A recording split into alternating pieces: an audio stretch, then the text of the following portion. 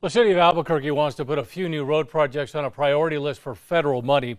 News 13's George Gonzalez is live at Rio Grande near I-40, where the city would like to see a new interchange. George?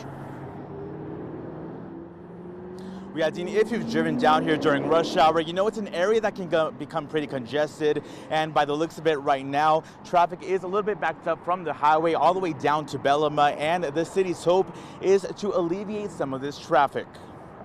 These are the projects that we think need the next round of federal FAST Act dollars. Tom Menacucci, a project analyst with the city of Albuquerque, says this is just one of 6 projects that has been placed high on their priority list as the state's DOT asked for money, for federal money. Now, a new interchange at I-40 and Rio Grande has been talked about for years. Now, they want a revamp that also serves pedestrians and bicyclists around the interchange.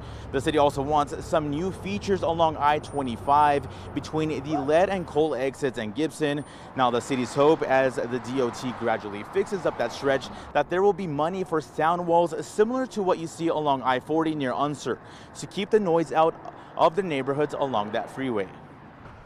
Sometimes it looks like you get used to it, but most of the time, especially if you want to sleep during the day. Over the years, the neighborhoods have said, hey, look, that highway is kind of noisy. We'd really like to have you put in sound walls for that neighborhood because just to kind of improves our quality of life.